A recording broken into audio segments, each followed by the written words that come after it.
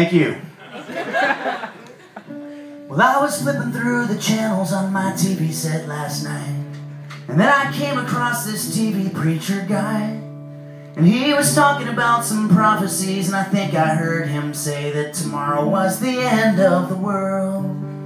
So then I went into my kitchen and I reached for that top shelf, and I grabbed the finest whiskey I could find, 'cause there's no need to save the finer things for later anymore if tomorrow is the end of the world.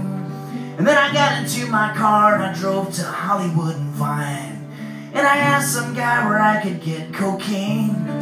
And then I went up to the prettiest hooker I could find and asked if I could do a line of blow off her vagina. Well, much to my surprise, she said she didn't have a vagina.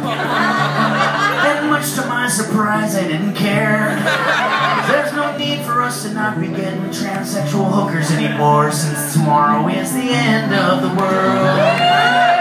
So have a smoke, shoot some smack, kick a little kid in the fucking face, steal somebody's groceries, 'cause there's no need to not be a grocery stealing little kid in the face, kicking, smack, shooting, smoking, transsexual hooker, getting whatever the fuck else I said anymore, since tomorrow is the end of the world.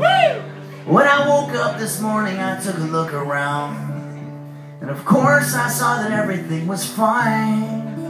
But I'm still gonna have to thank that TV preacher guy, because I had myself a fucking good time.